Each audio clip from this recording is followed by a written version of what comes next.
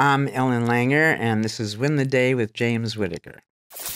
You're listening to Win the Day with James Whittaker. What we do in life echoes in eternity. Broadcasting from Los Angeles, California. Here's your host, James Whittaker. Let's go! Hey winners, welcome back to Win the Day. If this is your first time here, we sit down with some of the world's true change makers to give you all the tips, tools, and strategies to win the day every day.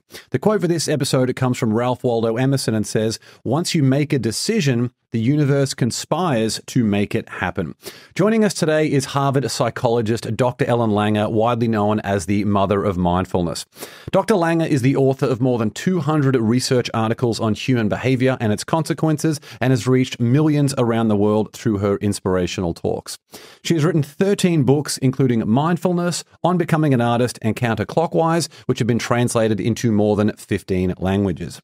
Dr. Langer's research with people in businesses, schools, and nursing homes, as well as other everyday scenarios, has significantly advanced the literature on positive psychology, health, and human performance.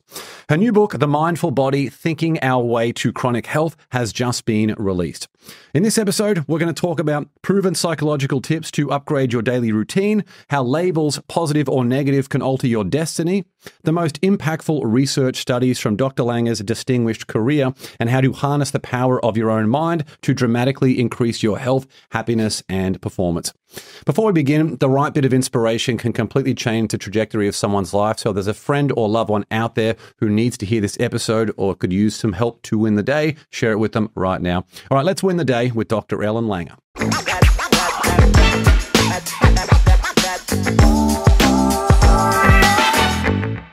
Ellen, great to see you. Thanks so much for coming on the show. Yes, thank you, and thank you for the nice introduction. Well, you've had an incredible career, and I'm so excited for our conversation. I know how busy you are, so thank you for making some time.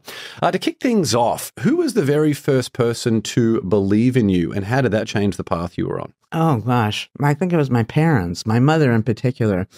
She would have had me laminated if she could have. It was, and it was sad to me. She died young, and it was right before I got tenure at Harvard. And, that was a long time ago. And I remember her telling me to learn how to type. Because that's the career I might end up having. So it was too bad she didn't see where it's all led to. And since then, who's a mentor that stands out for you? And is there a particular lesson that you still remember so vividly today? Sadly, no. That doesn't mean they weren't, as it maybe just in my memory.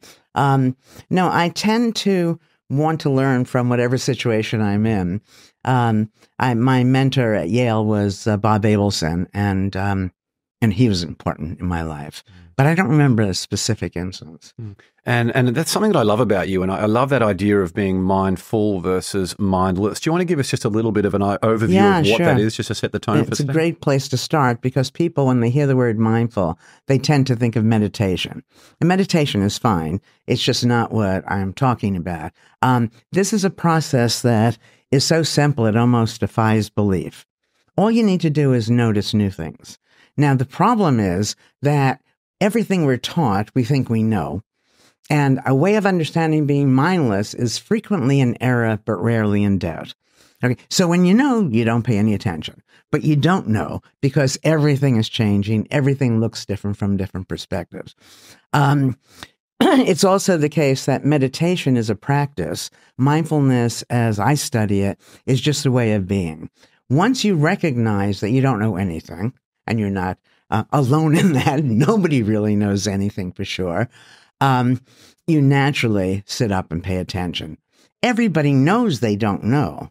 The problem is they think they should know. They think the person they're talking to knows, so they opt out, pretend, or whatever.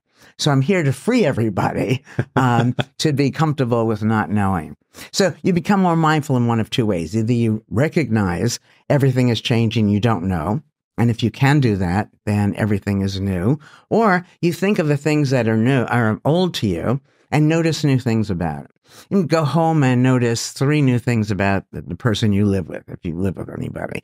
Same thing at work, and so on. And all of a sudden, they become new and alive, and they feel seen. So just this noticing. What do we find? Incredible. First, we have several investigations that when you engage in this act of noticing, you live longer. When you engage in this act of noticing, you're going to be healthier. When you're engaged in this mindful pursuit, people find you more attractive. Relationships are better. Your memory is better. When you perform something mindfully, it leaves its imprint on what you're doing. Okay, so you're better, people like you better, and what you do is better. There's no reason why people shouldn't do this all the time. But when I say to people, you should be mindful all the time, they shudder because they confuse mindfulness with thinking. Now, thinking has gotten a bad rap, but for most people, oh my gosh, the thought of thinking all the time is exhausting. Thinking is fun. Being mindful is fun. What's not fun are the mindless evaluations we impose on ourselves. So when you're, working on something, worrying that you're not going to be able to come up with something good or solve the problem, answer the question, is what makes you think that the thinking itself. But when you're having fun, you're being mindful. You can't have fun unless you're mindful. And you don't have to practice. So let's say, James, you were going to come visit me in Boston, Cambridge, actually. You wouldn't have to do anything. You'd walk into my house. It'd be brand new for you. You haven't been there before. I don't even know if you've been in Cambridge before.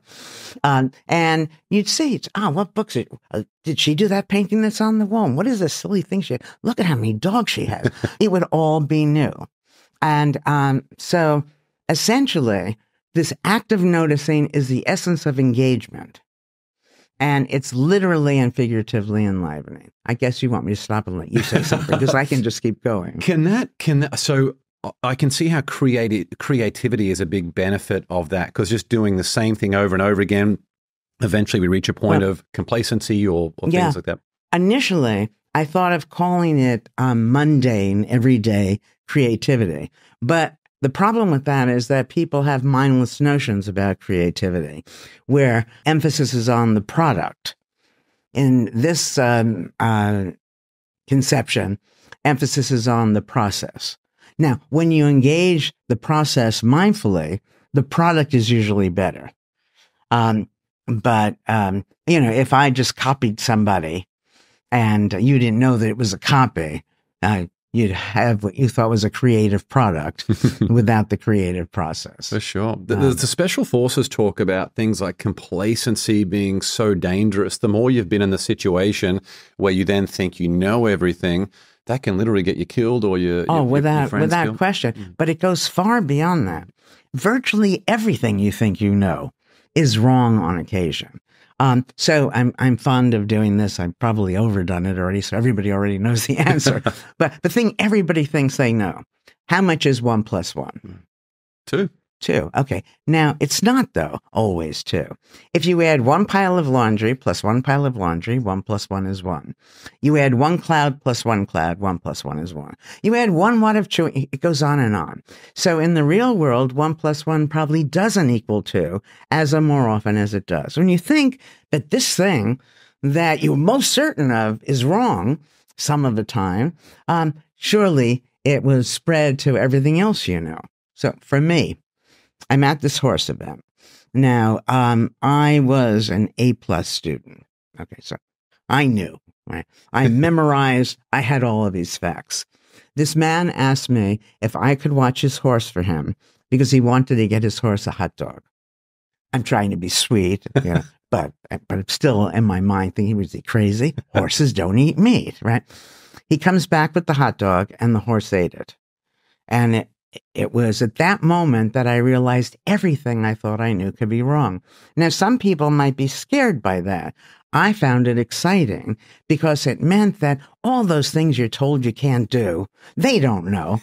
And that's been the essence of my work for the last 45 years. And you're a teacher. How do you teach if you're teaching people that everything that they know and learn is wrong? Well, let's go back to how much is 1 + 1. So if after we speak today, somebody asks you, unlikely, but you never know, James, how much is 1 + 1? You're not going to mindlessly say 2 any longer. You're going to look at the context, think about it for a moment, and then say, it's often 2. That could be 2. And so you can give the facts, but the facts have to be understood as probabilities, not absolute. And when you know something, maybe you're not dissuaded from doing what maybe doesn't work, where if you're told it can't be, then you're not going to waste your time.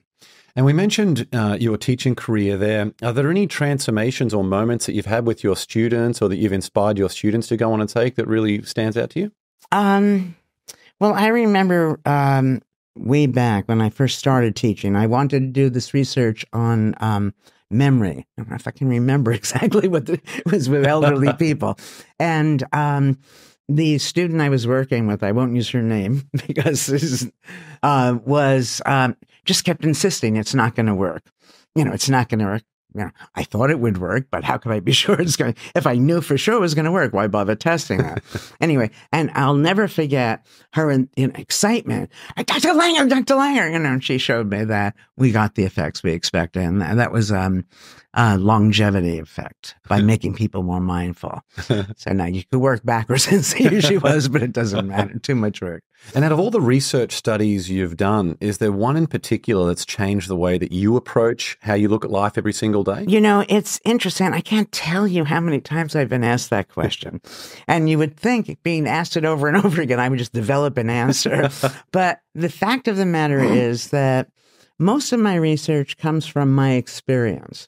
So I will see something and then wonder, is it just true for me?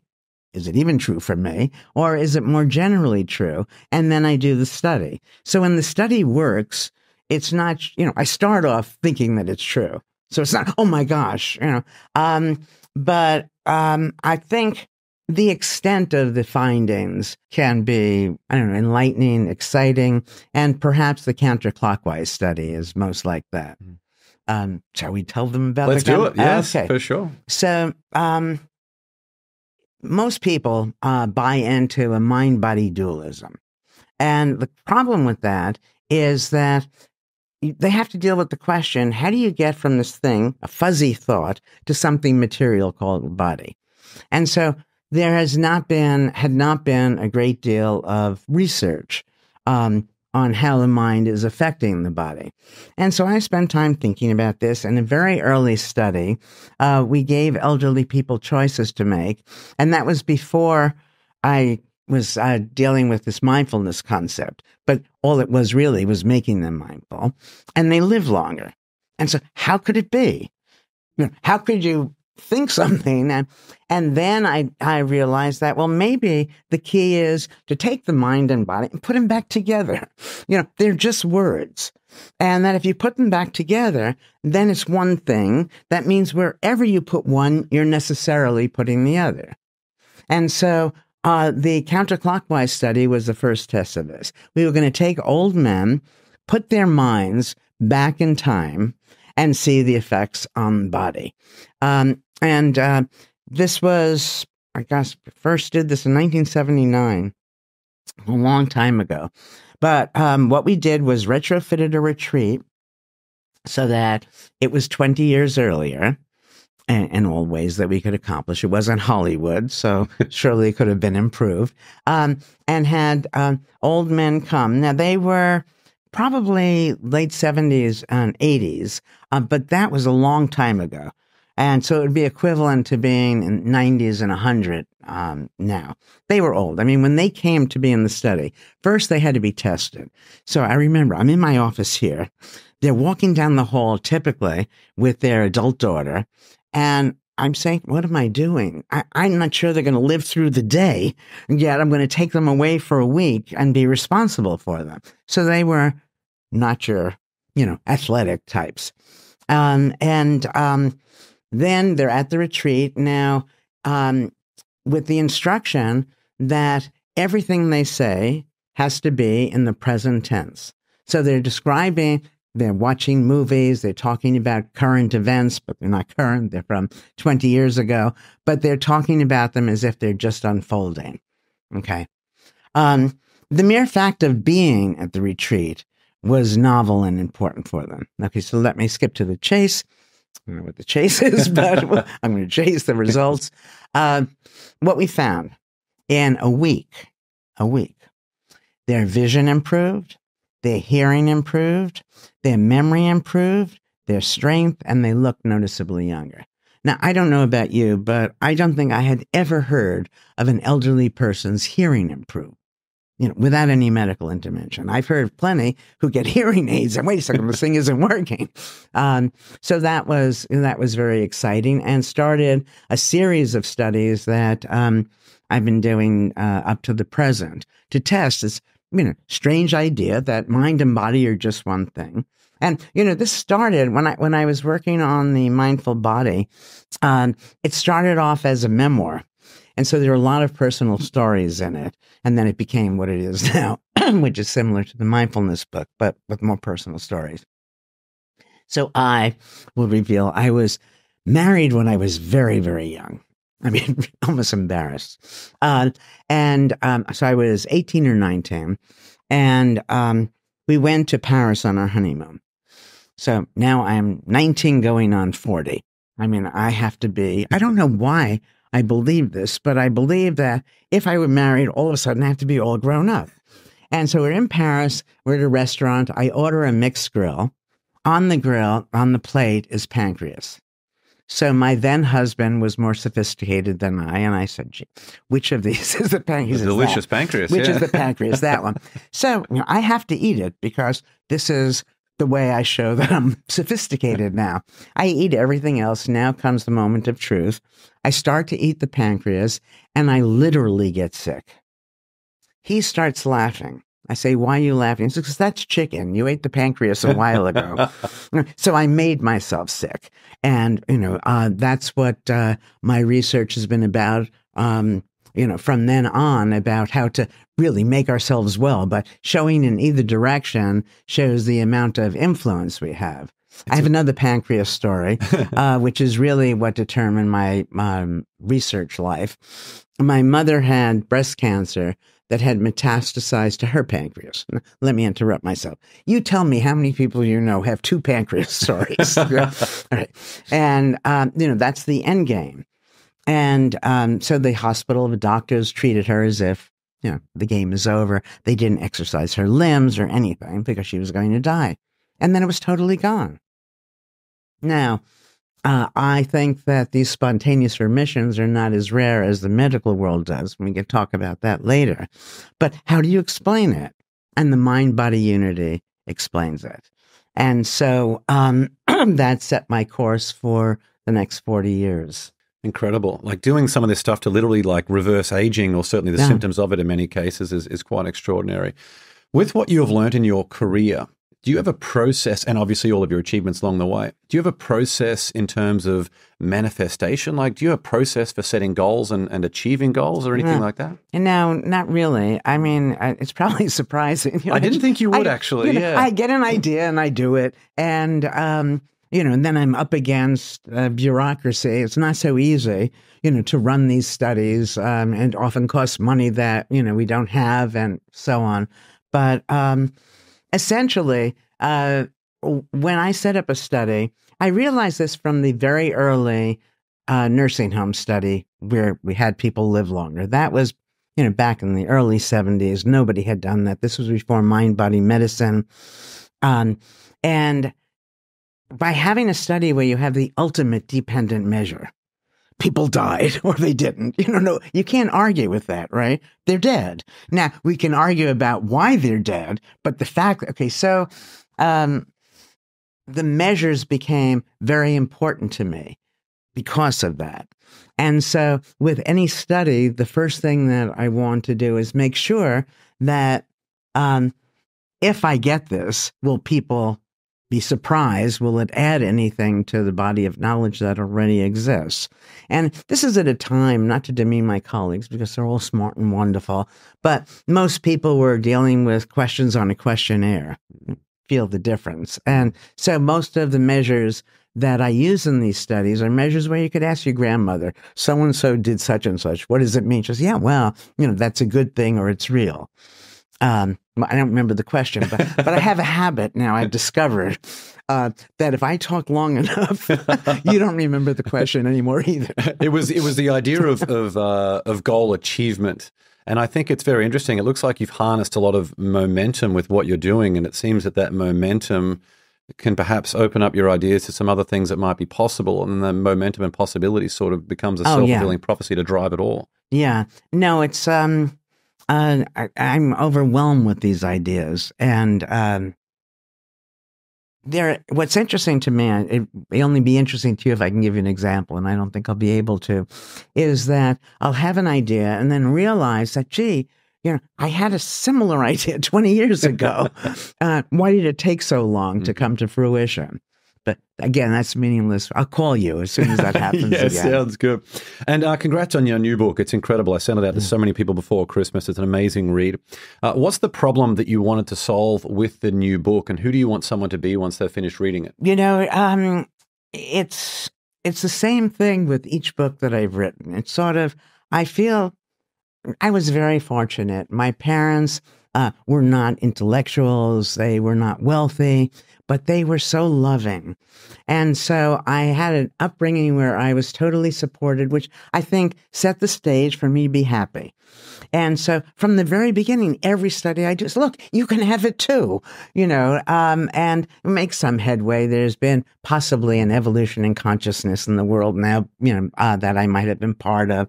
But the idea is that I think the kind of life that people seem to want is available to them if they only recognize. And so it's, there's a lot of this book, a lot of it, and we should talk later about these mind-body unity studies because they're very surprising and really show the extent of the control we have. But there's another whole part of the book that deals with psychological constructs where people have problems, and then you have professionals who get them over here. So they start off and now they're better. But there's a whole other world that's so much better than that I want to take people to. So we take a simple thing, and there's a lot in language in the book. Let's take trying. Trying is good, right? So if you take somebody who gives up, you say, no, you've got to try. Okay, that's getting them to the next place. But trying has built into it the expectation for failure. Now, we did these little studies, and somebody told me that Yoda said this, which I didn't know. Okay, so these are the Yoda studies. But essentially, all you need to think of, if I gave you an ice cream cone, you wouldn't try to eat it. You would just eat it, right? So we do some studies where we get one group is trying, the other group we tell do it, and the doing surpasses the trying. And you say that in the book about getting a coffee, right? Like in the morning, when you're going to get your coffee. No, that was a different one. The coffee is about hope.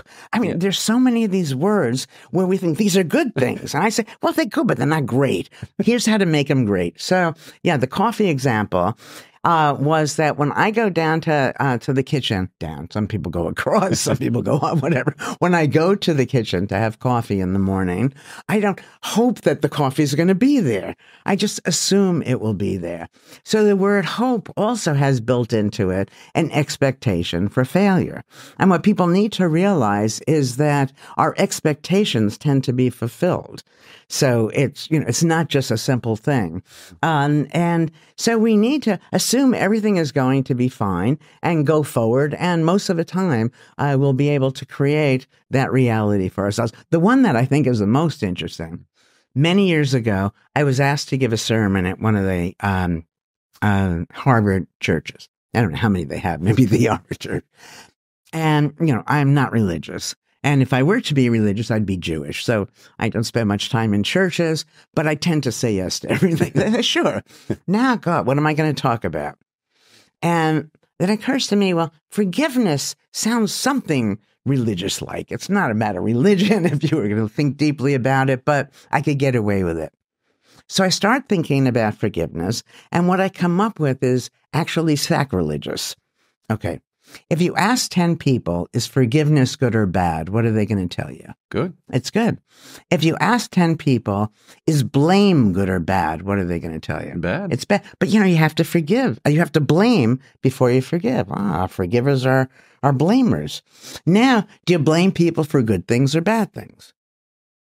You blame people for bad things. Okay, so what do we have here? We have people who see the world negatively, who blame, then possibly forgive. It doesn't seem to me to be divine, and that there's a better way. If you blame, you're certainly better off. Just like if you give up, you're better off trying. If you blame, you're better off forgiving. But the better than better way is to understand why the person did it in the first place. Now, you asked me before about what study I did that was most important to me or whatever. This concept, it's bizarre to me in some way. I have many studies where people are living longer, lives are changed in very meaningful ways. Yet this, I hold my hand as if you know what it is. This is the most important thing to me that I came to in all of my work, which is behavior makes sense from the actor's perspective, or else he or she wouldn't have done it. What that means is every time you're being judgmental of yourself or somebody else, you're misunderstanding the situation. So if, let's say, you see me as gullible, and you could persuade me that I'm gullible, I don't want you to forgive me for being gullible. I don't want to forgive myself for being gullible. I want to understand why I'm gullible. Well, the reason I appear gullible is because I value being trusting. And if you're trusting, at some point, you're going to be vulnerable. You might value the fact that you're flexible. But damn it seems that you're so inconsistent. All right. So the point is, for every negative understanding, there's an equally strong positive alternative. No one gets up in the morning and says, today I'm going to be obnoxious, bigoted, and stupid. So when you're calling people by these names, what are they intending? And this goes for all sorts of problems people have. You don't try to change a heavy drinker, get them to stop drinking by having them attend to what they're doing to the liver. Nobody is drinking because of a desire to hurt your liver, so you're not going to stop drinking, right? I don't know. You want to ask me something? Go ahead, interrupt me. Yes, I have so many questions on this as well. One of the big questions I wanted to ask you actually is, how would you turn something negative that you do, like a bad habit, into a good habit? And then a follow-up after that is how you can do that. Say if there's a spouse who does something where you know they need to change. Well, no, that's the problem. You say, once you know, so let's say you and I are together. It'd be an odd match. I'm too old for you, whatever. I got plenty of gray hair. Okay, good. But what I'm saying is everything about you before I heard Ellen Lang or read her work, that I think I need to change in you to make you better, good enough for me to enjoy our interactions, is mindless on my part. What I need to do is understand the positive version of what you're doing. Now, when I understand that, so let's use the example I gave about you being inconsistent. It's very hard to know, what are you going to say next? Are you going to remember what I asked you to bring home? All of these things. You're so inconsistent. Now that I realize that being inconsistent is the essence of your being flexible, I don't want you to change. But if I do want you to change, the way for me to get you to change is for you to stop valuing being flexible. Your desire implicitly to be flexible is what's leading you to be inconsistent. Let me give you an example of a study we did a long time ago to make this clearer. So we give people, I don't know if it's 200, 300, these negative behavior descriptions. And they say, check off those things that you keep trying to change about yourself and you can't change them. So for me, impulsive, gullible. I won't reveal the others. And then you turn the sheet of paper over, and in a mixed-up order are the positive versions of each of these. Now the statement, the instructions are, check off those things that you really value about yourself. My spontaneity and my being trusting. So as long as I value those, I'm not going to be able to give up the other. Where does this idea of being grateful for what you have and essentially settling for what you have. Settling might not be the right word. Yeah, I don't want anyone to ever settle. Exactly. Versus, say, the world thinks you should. Yeah. Every time people tell you to compromise, isn't compromise good? Well, compromise is better than, whatever arguments are going on, but it's not as good as it can be. Compromise is just an agreement for everybody to lose. Just lose less than we would if one or the other of us met. There's almost always a win-win solution. We'll be back with the show shortly. I've got a quick question for you. Are you living up to your potential? It's a question that shapes your family, your business, and your overall happiness every single day. That's why I'm excited to introduce the Win the Day quiz. Head over to winthedayquiz.com right now, answer a few thought-provoking questions, and you'll instantly discover how well you're performing relative to your true potential. And here's the exciting part for our Win the Day family. As a fan of the show, you'll receive a personalized and absolutely free action plan to help you win the day every day. Now, just imagine how transformational the results will be when you consistently show up as the best version of yourself in every aspect of your life. Don't miss out. Take the Win the Day quiz now by visiting winthedayquiz.com or click the link in the show notes. All right, let's get back to the show. Where does mindful meet high performance? Or in your view, is high performance most of the time not an ideal focus in terms of some of the stress and pressure that can bring? I think that if you choose what it is you want to do, and it could be anything, it could be random, that if you engage it mindfully, you're going to enjoy doing it and you're going to do it well. I remember saying to you that, when I talked about mindfulness a moment before, and I said you should always be mindful, what people don't understand is that it's energy begetting, and rather than consuming. It's what you're doing when you're having fun. So imagine you're doing some work, but you don't see it as work. In fact, nobody should see work as work. I don't know who decided work has to be stressful and unpleasant. And if you approach your work that way, then of course you're going to need time away from it. I'm always thinking about, gee, why is this happening and how might this be improved or whatever. Just my general profession, no matter what I'm doing. So of course, if you're doing it more, you're likely to end up doing it better, as long as you're doing it mindfully. Because if you're doing it mindlessly like a robot, you're sealed your level of performance, and it's going to be the same throughout. You can't get any better. What about for someone who might be doing behaviors, whether it's they're consuming too much sugar related to things like tumor growth or drinking in terms of... let's just take drinking for argument's sake. As I said before, nobody drinks in order to hurt their liver, to embarrass their spouse, to lose their job. All right? So showing them the consequences is not going to change the behavior. If we turn it around, even heavy drinking, there's a good reason for it. Now, if I said to you, Joe, when Joe is very anxious, but when Joe does X, he's fine, you'd probably say, well, he should do X. All right. So the drinking initially is not irrational. So if Joe then knows that he did this for some positive reason, he doesn't have to come down on himself, then he's going to be stronger to find alternatives to reach the same end. That in the book I talk about a way of dealing with chronic illness when we have remarkable findings, of course, big things like Parkinson's, multiple sclerosis, and I'll go through that later. But it's the same approach. Attention to variability, which is a fancy way of saying being mindful, notice change, can help a drinker or the sugar consumer or whatever. If you just kept a little diary and you were going to mark down at various times across in the day, okay, so it's 2:00. Do you want to drink? Yes or no? Did you have a drink? Yes or no? You're going to find at the end of a day, and certainly at the end of the week, there were many times you wanted a drink and you didn't have it.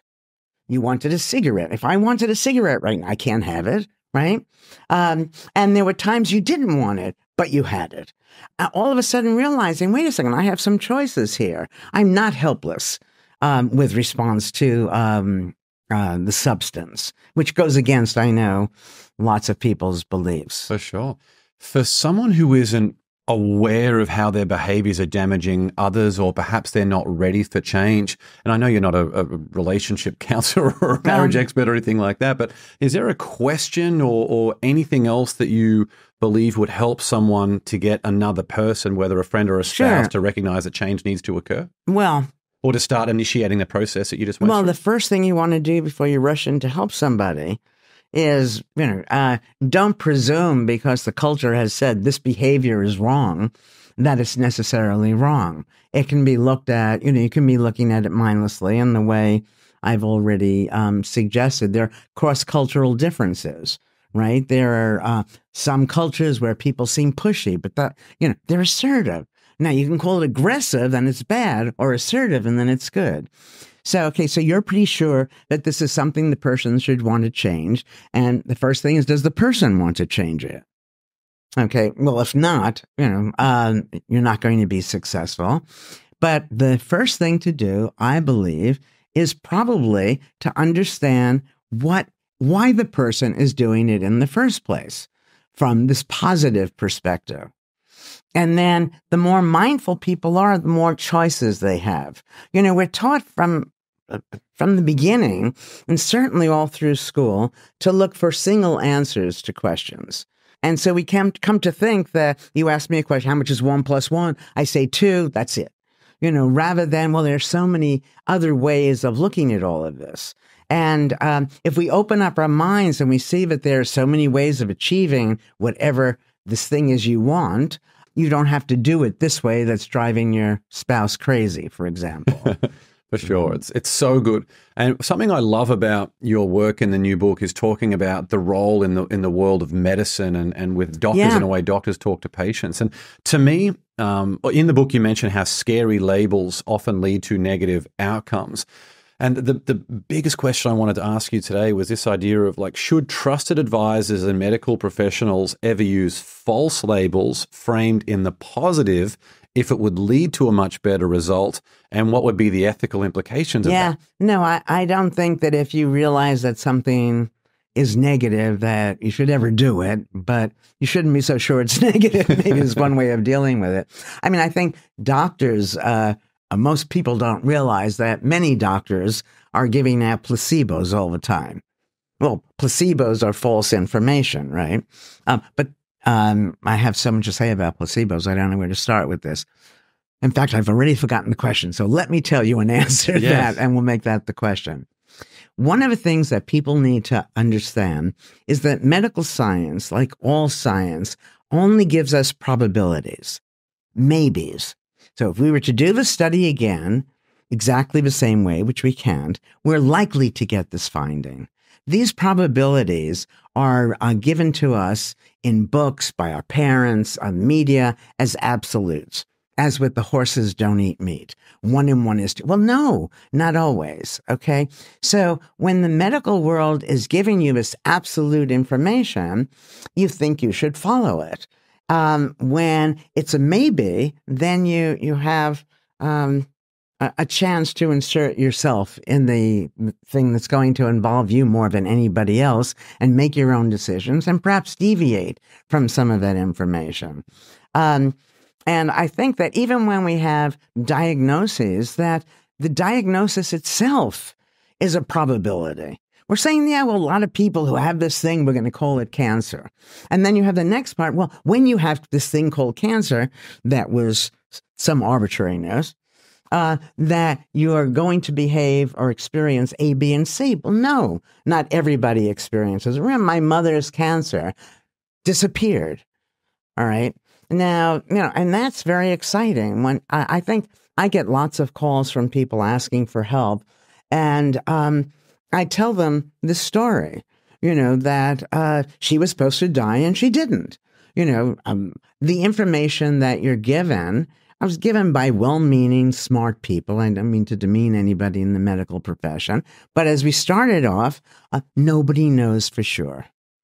And when you don't know for sure, then you take care of yourself in different ways. And one of the things, the medical world tells us that there are diseases that are uncontrollable. Well, you can never prove that anything is uncontrollable. All you can prove is that the ways you've tried to control it have failed. If we knew that the disease you have is indeterminate, if I told you there's no way in hell you could ski down that slope, you're not going to try to ski down. If I say, doesn't look good, but who knows? Then you may do it. And then we'd all learn something, because all we know is what's considered impossible today will become commonplace tomorrow. And also the right guidance and getting the right reps in for those different things makes a big thing. When someone's in their most vulnerable state and a trusted professional tells them something, if they were able to say, look, here is an example of what you can do to start to, because I've had a lot of, I know people who have passed away from, young people who have passed away from cancer, and they talk about the stress that came in after the diagnosis that was never really addressed. They address all the physical stuff, but just wasn't so much of the mindset thing that would have helped. I think stress is the major killer, and stress is psychological. Events don't cause stress. What causes stress are the views you take of events. So if you are mindful, you're opening up a way of understanding whatever it is in so many ways, and you can choose which you want to focus on. So, for example, if you believe something negative is going to happen, how could you not be stressed? But as I said, things themselves are not positive or negative. They just are. And then we evaluate them. So let's say you take this negative thing and you see all the ways it could actually be good for you. You're going to immediately be less stressed. I have a couple of one-liners with stress that friends of mine seem to put them on the refrigerator. One is, we should ask ourselves, is it a tragedy or an inconvenience? Because most of the time we're getting crazed. I didn't get the job done in time. Like, I got in a little accident and the car is bruised. Whatever are not tragedies. And so then you breathe and go forward. But essentially, if you experience stress, stress relies on a prediction that something terrible is going to happen. And it turns out prediction is an illusion. It's very easy after the fact to say you should have known. But going forward, who knows what's going to happen next? And so next time you're stressed, first thing to do is to remember the last time you worried about something and what ended up happening. Most of the things you worry about never happen. Second, that when they happen, they're not as terrible as you thought they were going to be. And even when they're terrible, somehow we get through it. Okay, so you review all of that. So I don't have to worry so much about this. Then you say to yourself, okay, this thing may happen. Give yourself, give somebody 3 to 5 reasons why it won't happen. Now, first you went from it's definitely going to happen to maybe it will, maybe it won't. So you calm down again. And now's the kicker. Imagine it does happen. How is that actually a good thing? And so you do this often enough. I very rarely, if ever, experience stress. If right now something, the camera stopped. All right, so what? We've gotten to know each other. I have other things to do. It's not really going to have a major impact on my life. It's wonderful we're together. It's wonderful if we're not. So it's very hard to live with me in that you can decide where we're going to eat, if we're going to eat out, what movie or play we're going to. I'm going to have a good time no matter what. So it's a nice, comfortable place to be. The medical world used to believe that psychology, it's always nice to be happy, but psychology was irrelevant. The only way you were going to get sick was the introduction of a antigen. And now people recognize psychology matters. I'm trying to move everybody all the way over to recognize that it's probably more important than anything else. Which seems so simple and basic. Like you mentioned earlier.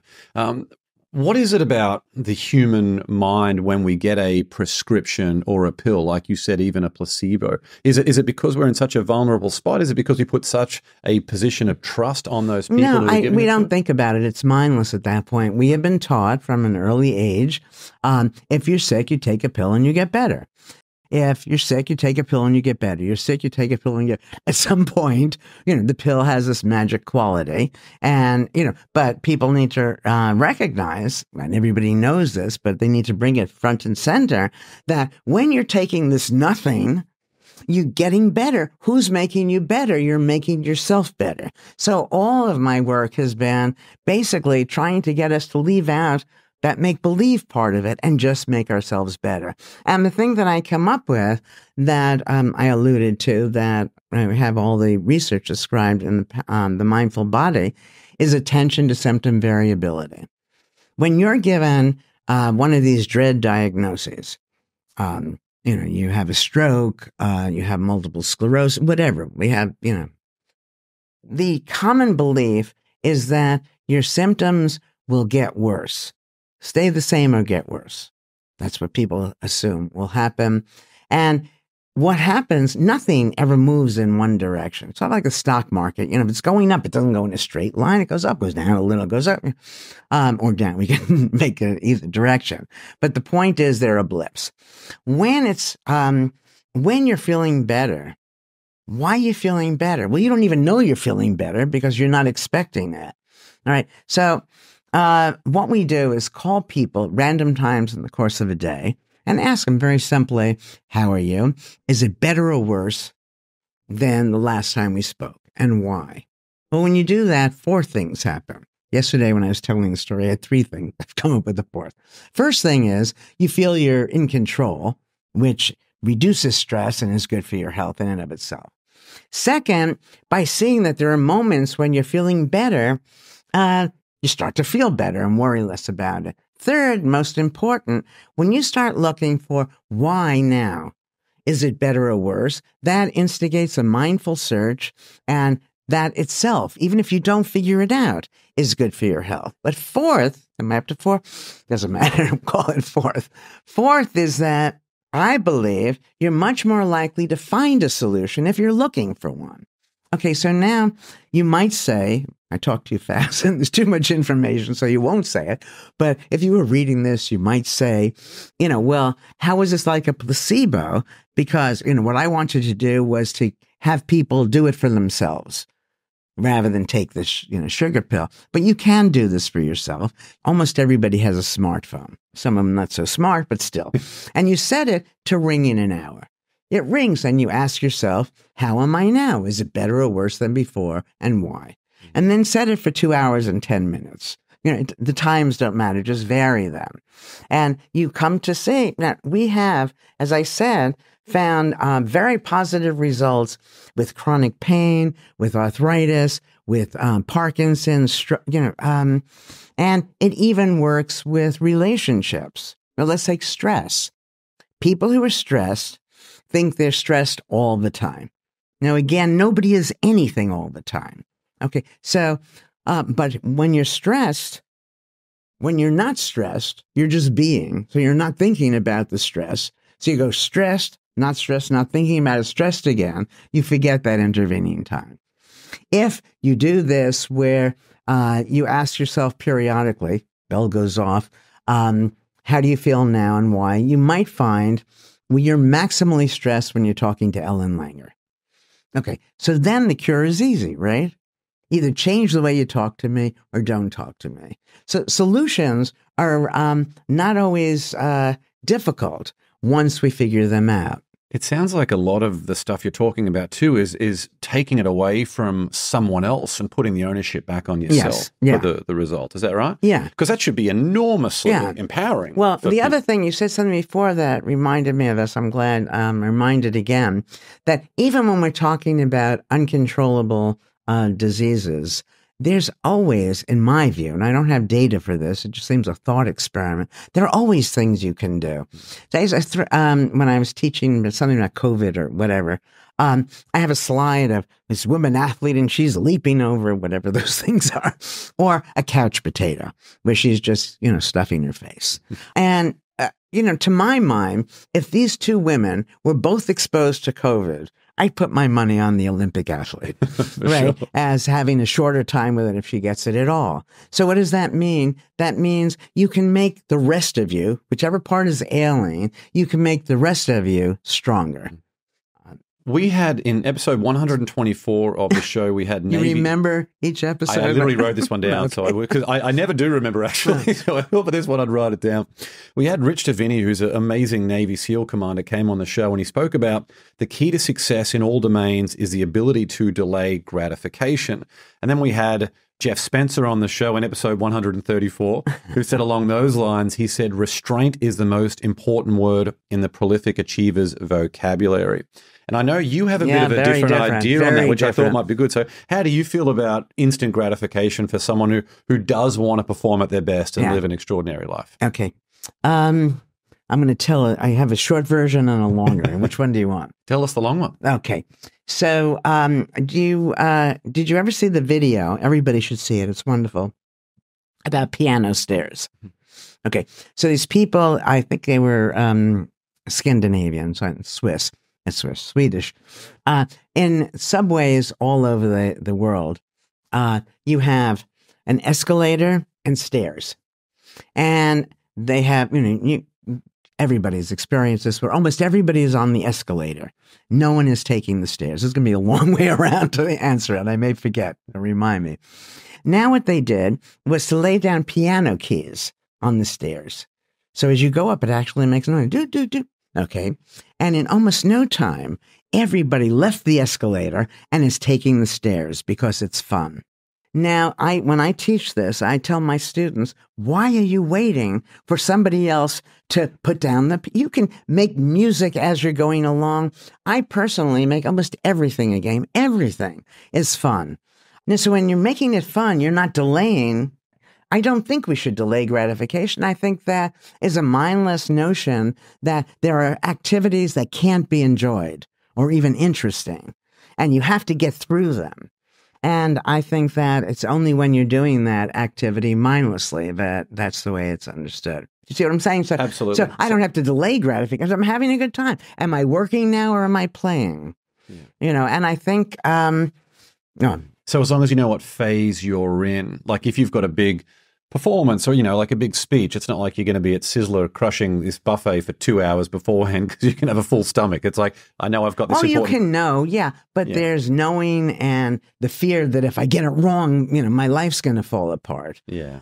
And whenever we feel that way, and it's often in relationships, relationships aren't quite good and then you get scared the person's going to leave. And what you're not realizing is that in that case, a relationship requires two people. If the other person isn't there, you're not in a relationship. And so it'd be a blessing for the person to actually leave at those moments. And I don't remember what that has to do with the buffet, but... So you might not have an answer for this one. I have an answer for everything. Oh, good. They're not always right. We'll see where it goes. So there are some things that I have just always, things that you sort of have a feeling about, an intuition that might be true that you just can't verify, you can't prove. Is there anything that you believe to be true that hasn't yet been verified through research or perhaps a discovery just over the horizon? No, all the time. So when I was starting to write the book, I had a chapter that was called the woo-woo chapter.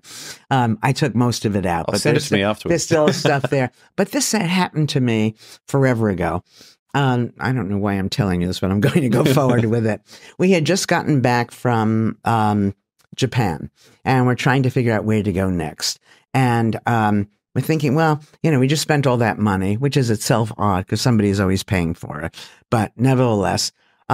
so should we go? Shouldn't we go? Maybe we can't afford it. We want to go to Kuala Lumpur. We can't remember the name. Then we remember the name.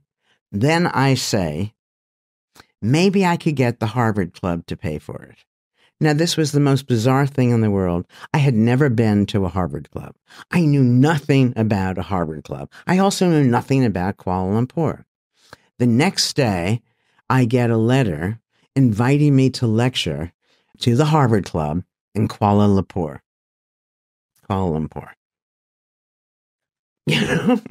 Now, I didn't know was that I was picking up information or was I putting it out there? I can't tell you how many statisticians have walked away from me at parties because what's going on here? So there's that sort of thing that is always lurking. And to me, the way I keep my mind open, and open, I think, more than many scientists, is by recognizing all we don't know about the things we think we know. And when you realize you don't really know the things you think you know, then it's easier to say, well, all right, I don't know this either. Maybe there's some way that, that it might be true. We have a study. So remember, I have lots of this research. I have to tell people about it soon, but lots of this research where our imagination leads to incredible things. Now we have one study going on. We haven't finished it yet. I'm told that these young girls in China, or in Asia in general, are watching what called mucks. I may have this wrong. But what they have are videos of just people eating. That's people eating pizza. Why anyone would want to watch somebody? So we've used these. One group is told to imagine eating that pizza, smelling it, chewing it, and the cheese is described, and get into it as fully as if you're actually eating it. The other group is counting the number of times the person chews, just to ensure that they're both watching the same thing with the same intensity. And the question is, will these people who are imagining eating it gain weight, lose weight, or what the prevailing thought would be is there'd be no change? And I believe there will be a change. Now, if it's the case that you gain weight without actually we're going to have to change all our physics. Exactly. For me, it's a foundational exactly. principle. Except that when we recognize that the foundation of everything is, a concatenated probability, it's almost like a house of cards, that we act as if it's more firm than it actually is. So it's hard to take something apart if you see it as solid. I recognize most of these solid things as not so solid. And I think that's so good. The amount of time, the example you mentioned there about your Malaysia trip, the amount of times that something has happened like that to me, it's so similar. It sort of circles back to the quote from the start, which is the one that I took from your book, and I love it. Ralph Waldo Emerson, once you make a decision, the universe conspires to make it happen. We have no idea how that happens, but yet it happens. And sometimes you have to create space. You make a decision to sort of put the wheels into motion, and sometimes you need to create space, which is where, for me, being more in flow state versus chronic stress can bring those things in. Yeah. I use the quote for another way, in addition to that, which is for people to understand that decision-making doesn't unfold. Okay, we have now, people make decisions, they think they should be doing something other than what they're doing. They should be doing cost-benefit analyses. They shouldn't be doing cost-benefit analysis. It makes no sense to do a cost-benefit analysis because every cost is also a benefit. So if you add them all up, all possible ways that each can be understood, it's not going to tell you what to do. When you're gathering information, there's no end to the amount of information you could take in, and each new piece could change the sense of the decision. Now, all decisions are between things that are psychologically the same or different. If they're the same, it doesn't matter, right? Do you want A or B? I don't know. Give me whatever you want. Or they're different. Do you want $100 or you want $1,000? There's no cost benefit, right? The choice follows mechanically once you articulate the options. So in the first case, it doesn't matter. You get information. So, okay, I'll take this one. Now, and also, and this is too much, but hopefully I'll be teasing people and they'll read read it written and can think about it some more. That when you recognize that you can't predict, even though we think you can't predict the individual case. Right. If you said, is Michael Jordan going to get every shot in that he makes? No, he's not. Can you predict which one he's going to miss? No. All right. We can't predict the individual case. That when you're making a decision, the sense of the decision relies on you being able to predict, right? Do you want to go here or there? Well, you have to predict that here is going to be the same experience you had the last time. Or that there is. The here, there is not getting us either here or there. The bottom line to all of this, and what's similar to the quote, is I feel very strongly that rather than worry about making the right decision, we should make the decision right. Doesn't matter which choice. You can never know. Once you make a decision, the game is entirely different. You can't go back and say what the other alternative would have been. Could have been worse, in which case this was fine. But it itself is not going to be good or bad. It depends on what you do with it.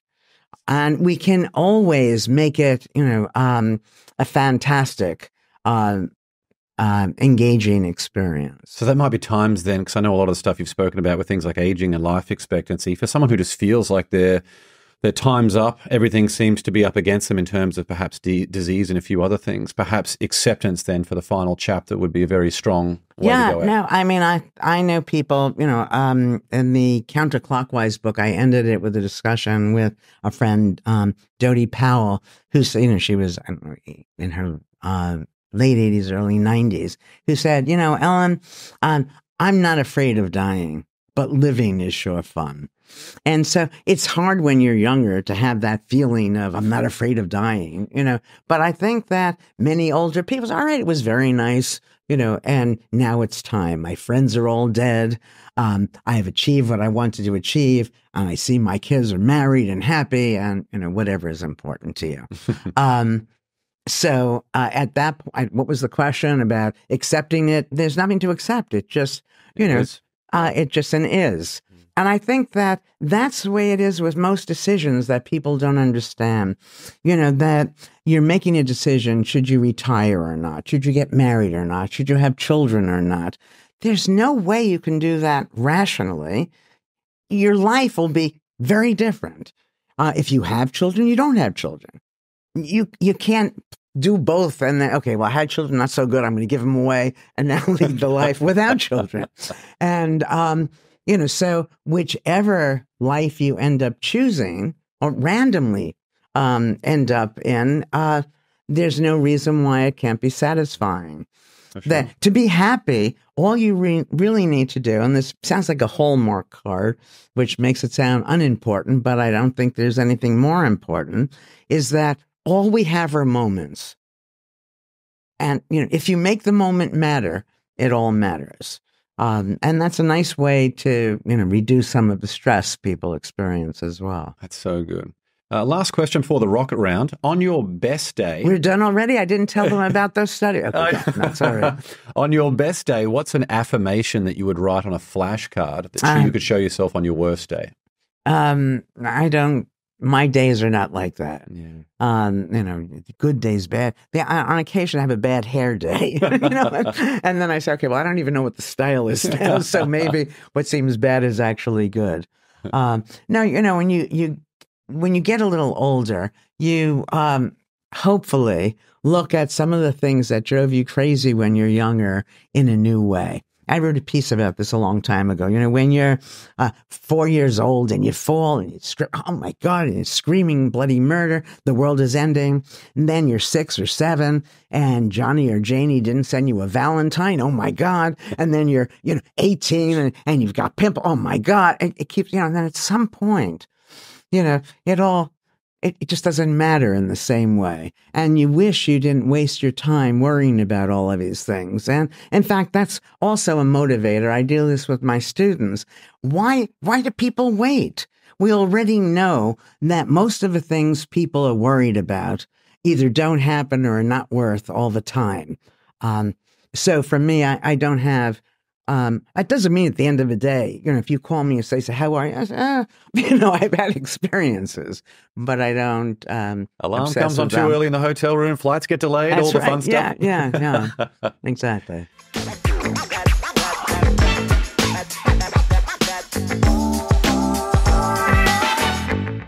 Well, let's now move into the Win the Day rocket round. 10 questions for some quick answers. All right. Number 1, what quote inspires you the most? It's interesting. I should be more intellectual and choose from somebody out there. But the one for me is rather than spend your time trying to make the right decision, make the decision right.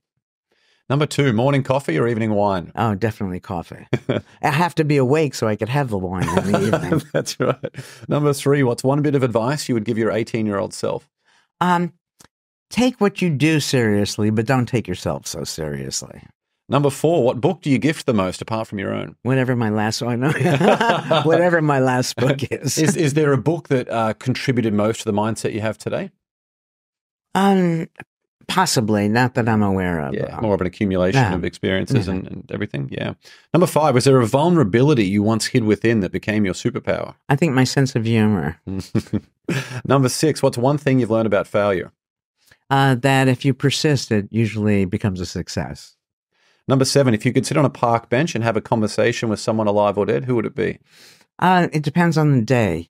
And sometimes someone like William James, but most of the time, as I mentioned, my mother died when she was very young. It's very weird, being 76 and my mother having died at 57 when I try to imagine her. So it would be fun or too weird, I don't know, to have a conversation with her. Number 8, is there a tool or resource that best helps you run your life or your business? I think my mind, which is available to everybody. Not my mind, but people. If people have their own minds and make good use of it. Your mind is available to everyone through the podcast. Yeah, right, exactly. Number 9, share one thing on your bucket list. I don't have a bucket list. I was in Australia, several speakers, and then the person who organized this, brought us all out, and unbeknownst to us, then asked everybody what's on their bucket list. So everybody's speaking. These are big shots.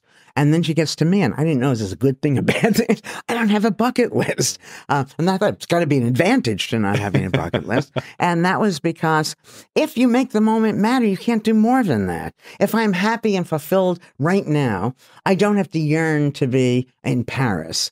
And if I'm in Paris, that's wonderful also.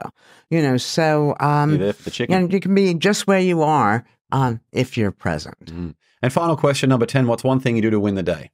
Wake up. I love it. Well, there are a bunch of ways to connect with Dr. Ellen Langer, and we'll link to all of these in the show notes. You can visit her website, ellenlanger.me, follow her on Instagram at ellenjlanger, and grab a copy of her awesome new book, The Mindful Body, on Amazon. Again, all that and more will be linked in the show notes. Ellen, thanks so much for coming on the show. My pleasure. This was fun, James. Thanks for joining me on another episode of the Win the Day podcast. We want to hear your thoughts on what we covered today, so drop a comment on the YouTube version of this episode with your favorite takeaway, any questions you have, or what actions you'll be taking as a result of what was shared in this episode. And if you found value in the Win the Day podcast, leave a 5-star rating on Spotify and Apple Podcasts. You'll find a link to both of those in the show notes. It'll only take you a few seconds, and more ratings really helps other people discover the show so they can get the mindset upgrade they need, and we can bring more winners into the Win the Day movement. That's all for this episode. Get out there and win the day. Until next time, onwards and upwards, always.